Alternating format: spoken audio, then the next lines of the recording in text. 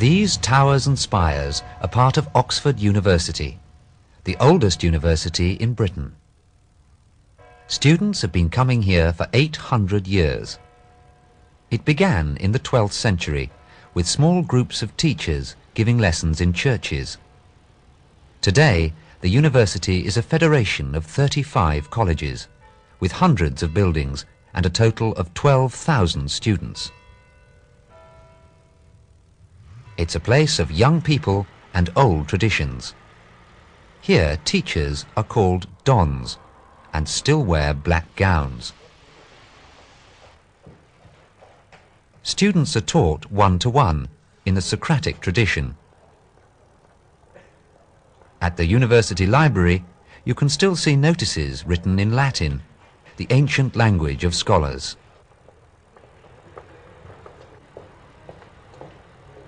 Students at Oxford are surrounded by beautiful stone buildings and by reminders of the university's long history and old traditions.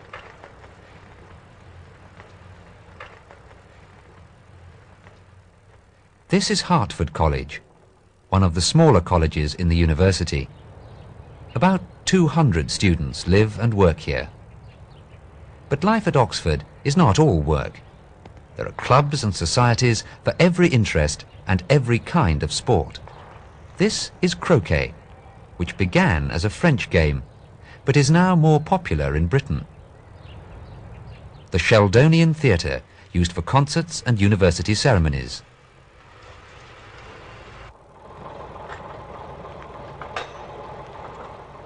Opposite the Sheldonian is the most famous shop in Oxford, where students and dons buy books.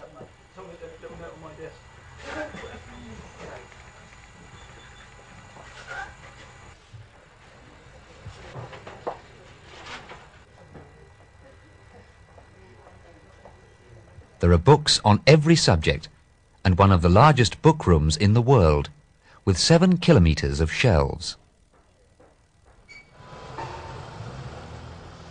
Oxford has a large number of pubs and cafes, where you can buy cheap food or have a drink with friends. In term time, they're full of students.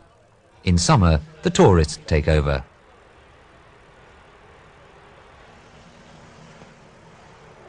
Two rivers flow slowly through the city and past the colleges.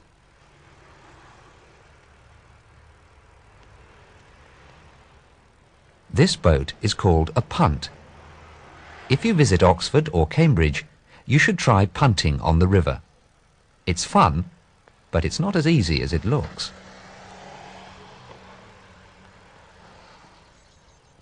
You should also visit some of the beautiful gardens in and around Oxford.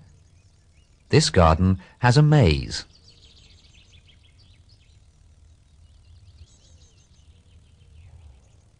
First, you must find the centre of the maze.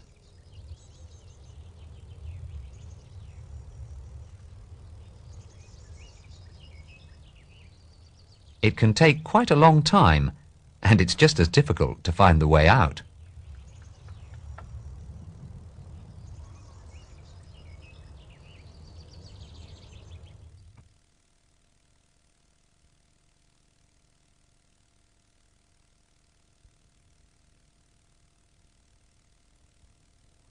North of Oxford, the River Avon runs through the town of Stratford-upon-Avon, the birthplace of England's greatest poet and dramatist.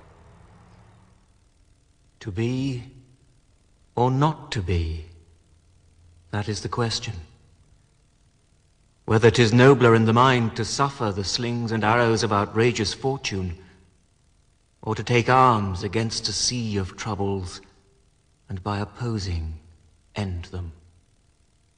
William Shakespeare spent most of his working life in London, but he grew up in this house in Stratford, and he returned to Stratford in his old age.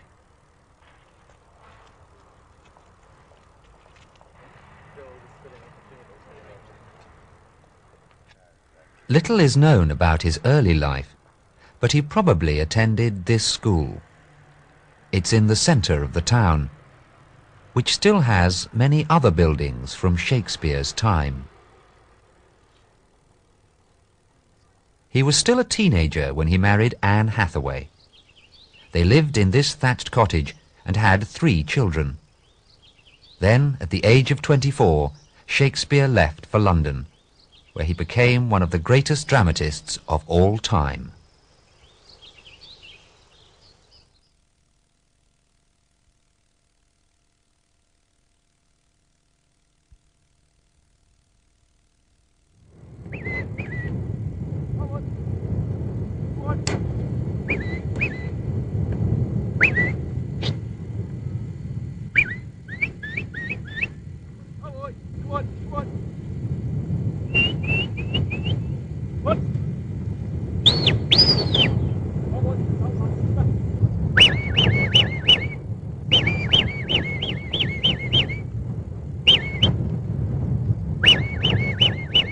Wales is a land of green hills, forests and farms. Most of the people speak English, but there is also a Welsh language and a Welsh culture. Every year in August, in an enormous tent, there's a national festival of Welsh music, poetry, dance and song. The festival is called the Eisteddfod. Eisteddfod is a Welsh word which means a meeting.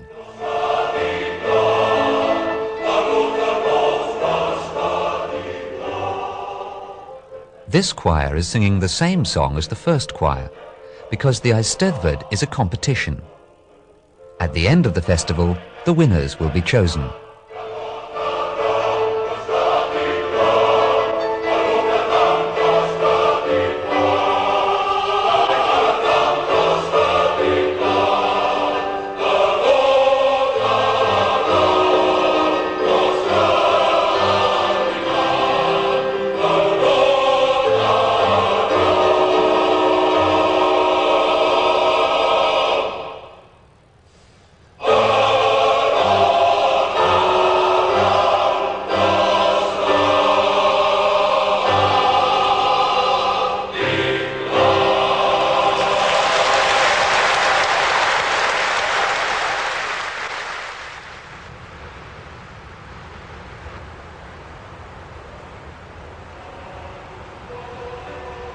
This is North Wales, where you can follow mountain paths for miles and miles.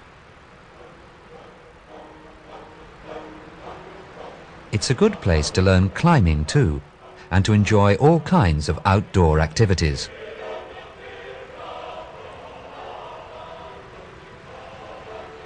A good way to see Wales is on horseback, and you don't have to be an expert rider. You can get away from the crowds and ride through woods and green hillsides, with streams and waterfalls flowing down into the valleys. The Welsh name for these falls is Rhaeadr y Wennol. It means Swallow Falls. They are at Betws y Coed, which means a warm place in the wood. This is the view from the top of a hill called Great Orme's Head on the north coast. It's a long, hard climb to the top, but if you prefer, you can take the tram. Llandudno, the town where the tram begins its climb, is a popular seaside resort. These signs are in Welsh and in English. It's the same all over Wales.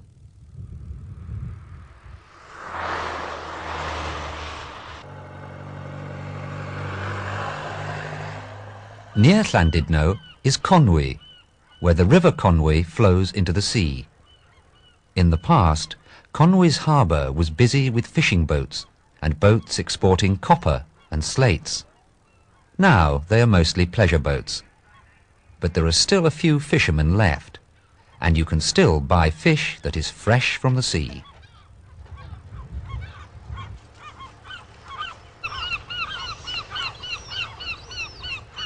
Everyone in Wales can speak English, but about 20% of the people use both English and Welsh. You've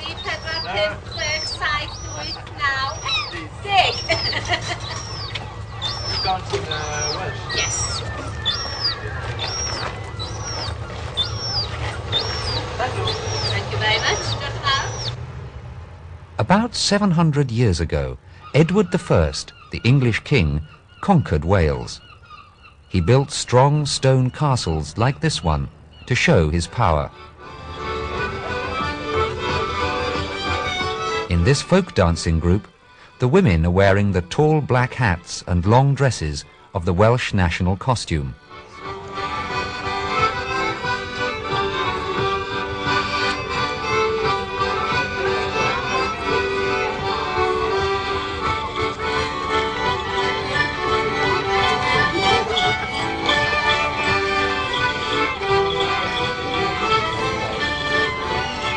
Folk dancing is still popular in Wales, and it's an important part of the national Eisteddfod.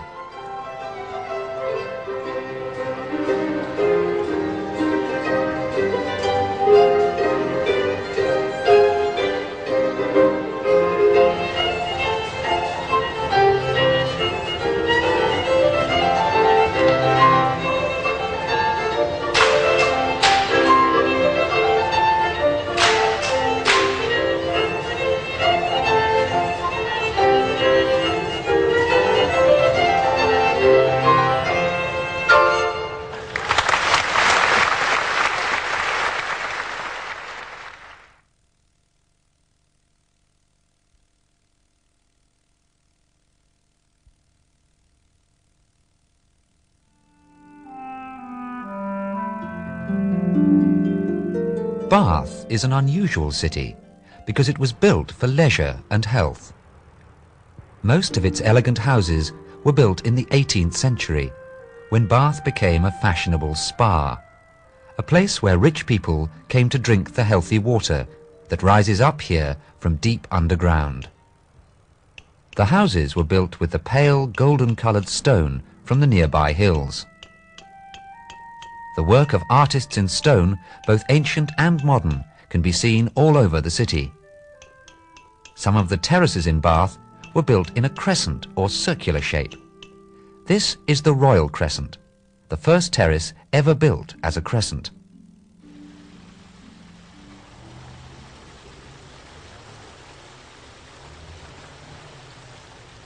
These elegant classical buildings and broad streets replaced older houses. You might think that Sally Lunn was a very important person. In fact, she was a street seller of cakes and buns who invented a new kind of bun.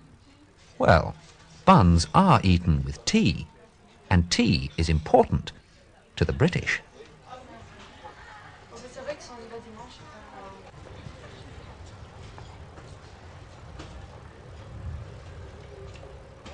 Some of Bath streets are closed to cars, so walking around, relaxation and pleasant conversation are as popular as they were in the 18th century.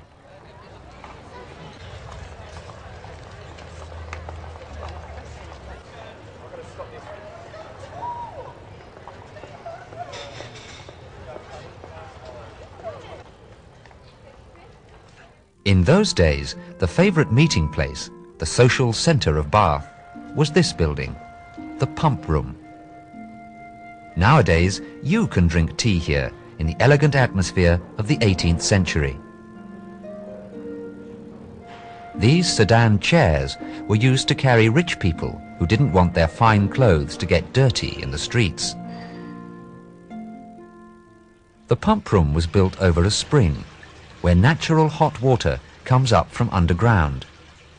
This water contains many minerals which are good for you. Every day, 1 million litres pour out of the ground at a temperature of 49 degrees centigrade.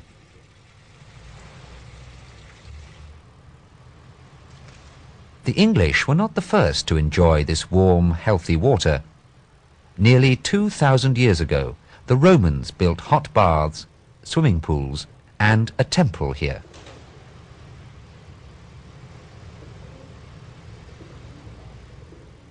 After the Romans left Britain, their buildings disappeared under new buildings and streets.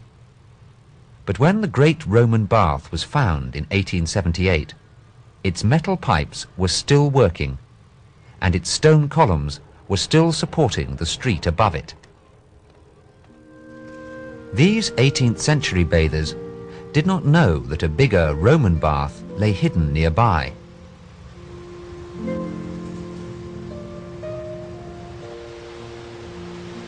The river in Bath is called the Avon, a common name for rivers in Britain. The bridge was inspired by a famous Italian bridge in Florence.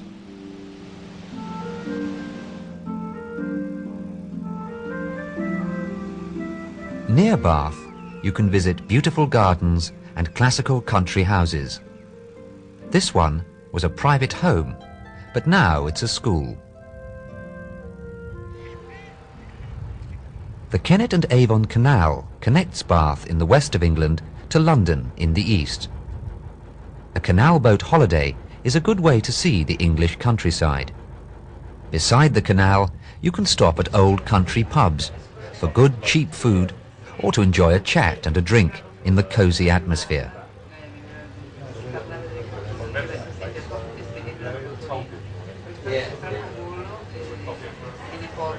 In summer, cricket is played in towns and villages all over England.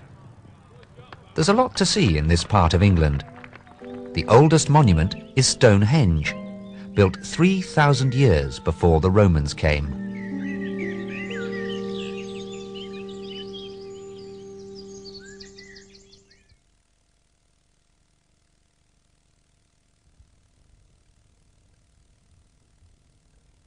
This is Plymouth.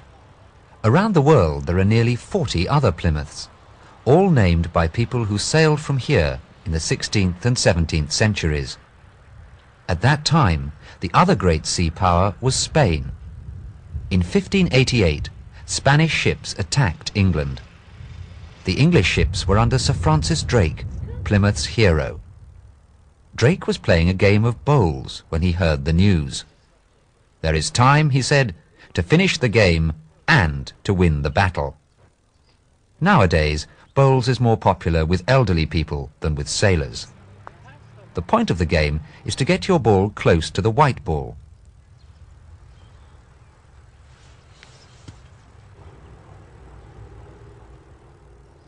Good try, madam, but the other was better. In the early 17th century, men and women left from here to build a new life in America. The people who sailed to America on the Mayflower were religious refugees. In America, they named their new home Plymouth. It's now a town in the state of Massachusetts.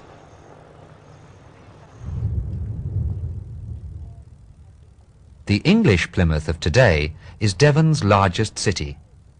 It's an interesting city to visit, and many of the houses overlooking the sea are hotels, guest houses, or bed and breakfasts. A bed and breakfast is a private house which offers a room and breakfast.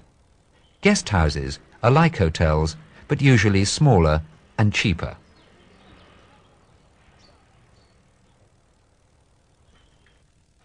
Most British people today have a small breakfast, but on holiday you get the traditional British hot breakfast of bacon and eggs, and sausages and beans too, if you're lucky.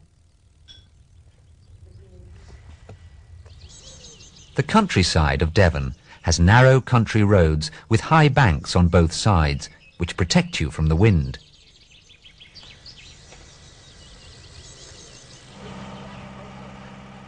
Devon is a green, hilly county with many rivers and estuaries. On the south coast, these tidal estuaries run inland for 5 or 6 kilometres between the fields and woods.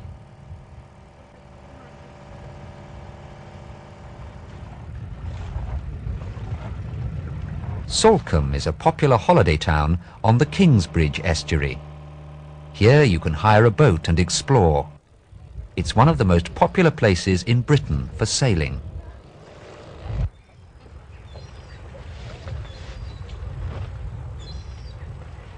One reason for its popularity is the climate. This area is the southernmost part of Britain, so it's a little warmer than elsewhere. Another good thing is the absence of big modern hotels. They are not allowed in this protected area of natural beauty. Lobsters are plentiful in the estuary. They're collected in this holding pen and then taken in for sale to Salcomb's restaurants and pubs.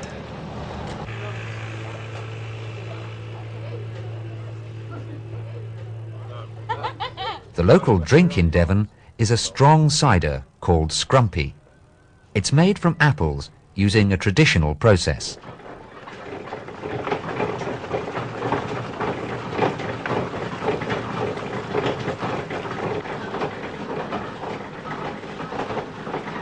When the apples have been cut up, the pieces are scooped up with a wooden shovel and carried to a press.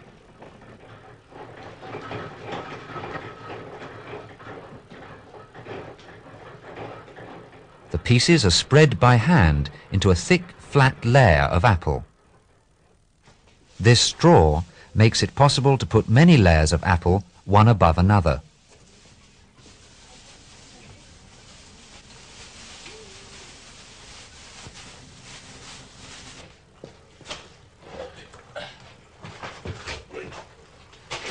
The lid of the press is placed on top, making a giant sandwich.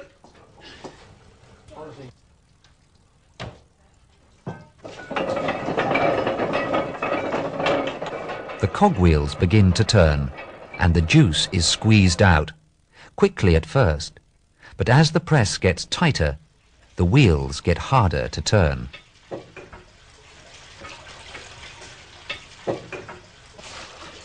Now the apple layers have been pressed almost as far as they can go. But there's still a bit of juice in these pieces around the edge. They'll go back into the press until the last drop of juice has come out.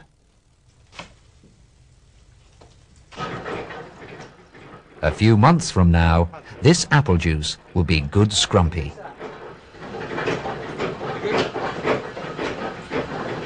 That's lovely.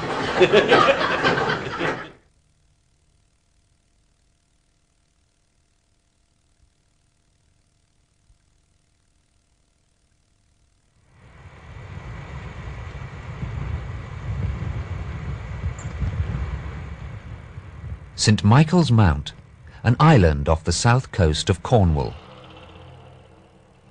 When the water is low, you can walk along a stone road from the island to the mainland.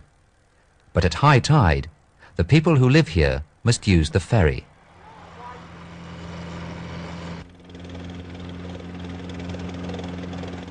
The mainland village of Maratsian is half a kilometre from the island. It has no harbour, so a special kind of ferry is needed. It's called a duck because, like a duck, it can go on land or sea.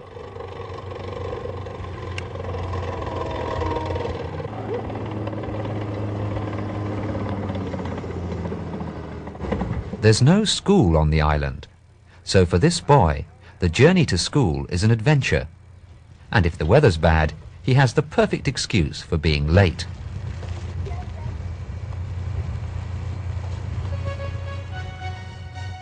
The building at the top of the island belongs to the National Trust, an organisation that looks after historic monuments and protects beautiful countryside.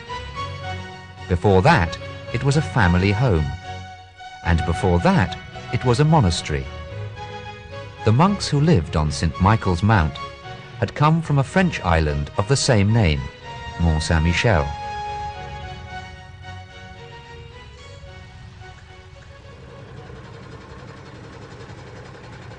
Living in Cornwall is almost like living on an island.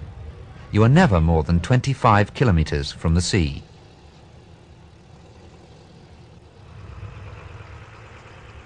The peninsula of Devon and Cornwall is the only part of southern England that still has an important fishing industry. This is the fish market at Newlyn.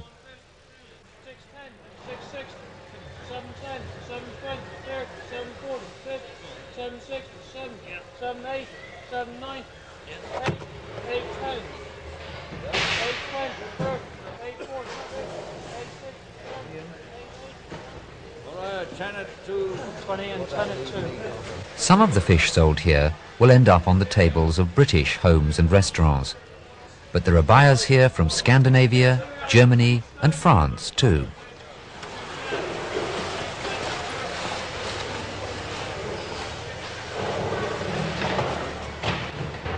These are the ruins of a Cornish industry that has almost disappeared.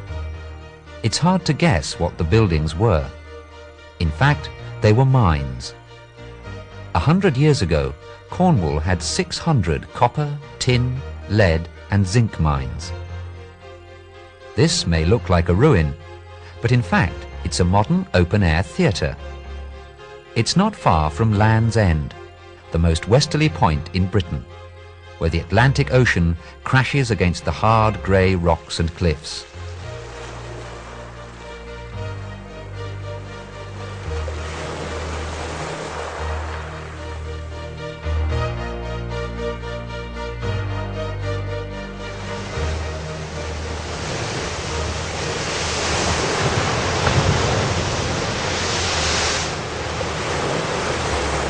On the northwest coast, we come to St Ives, a small seaside town. Its narrow streets and white stone houses built on the side of a hill are typically Cornish. It's a quiet place for most of the year, but in summer it's crowded with people on holiday. St Ives is also the home of artists and craftsmen. Craftsmen who have lived here include the famous potter Bernard Leach, who died a few years ago. His wife, Janet Leach, still works here. Like her husband, Janet Leach admires Japanese pottery. She uses a Japanese kickwheel and some of the techniques of the Kenzan potters. Leach pottery has become famous because it combines the best qualities of traditional Western and Eastern pottery.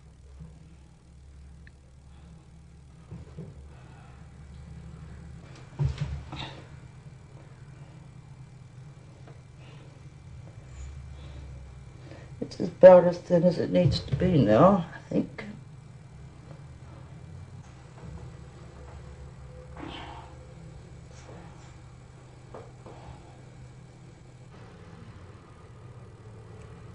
The Leach studio is open to visitors who come to see and to buy.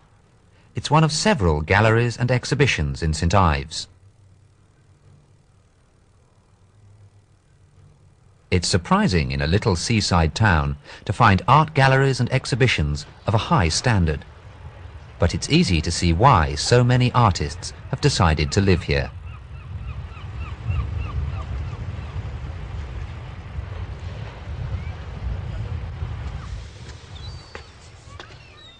When people think of 20th century art, they often think of abstract art.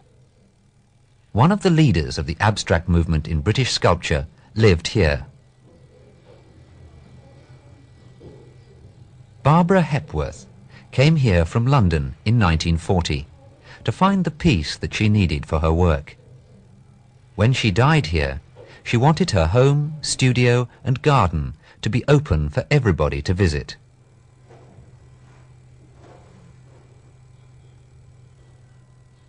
Hepworth described her work as a search for a universal or abstract vision of beauty. Now her sculptures can be seen in cities outside Britain, as well as here in St Ives.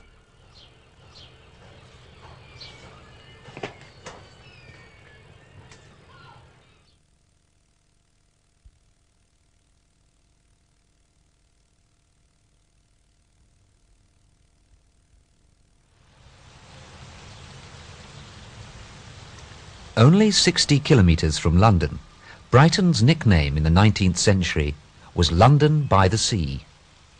Brighton was, and still is, one of Britain's most popular seaside resorts.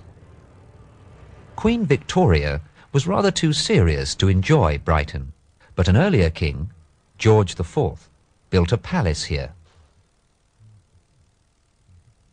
Now elegant buildings stand beside popular seaside entertainments. This mixture gives Brighton its special character. It's all free. You've got one, grab two. That's right. Have shake hands, then. Shaikansen. Yeah.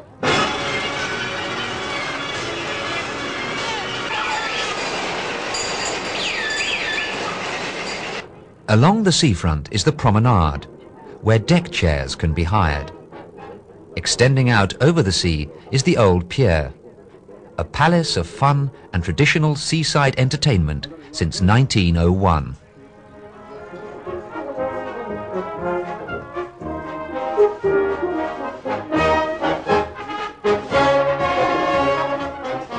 Rock is a kind of sweet. It's very hard and tastes of peppermint sugar. Another name for this is a chippy. It's where you buy the traditional British takeaway snack. Or you can eat it in the chippy. Along beside the beach goes the oldest electric train in Britain. It was first used in 1883, long before the days of the bikini and the all-over suntan.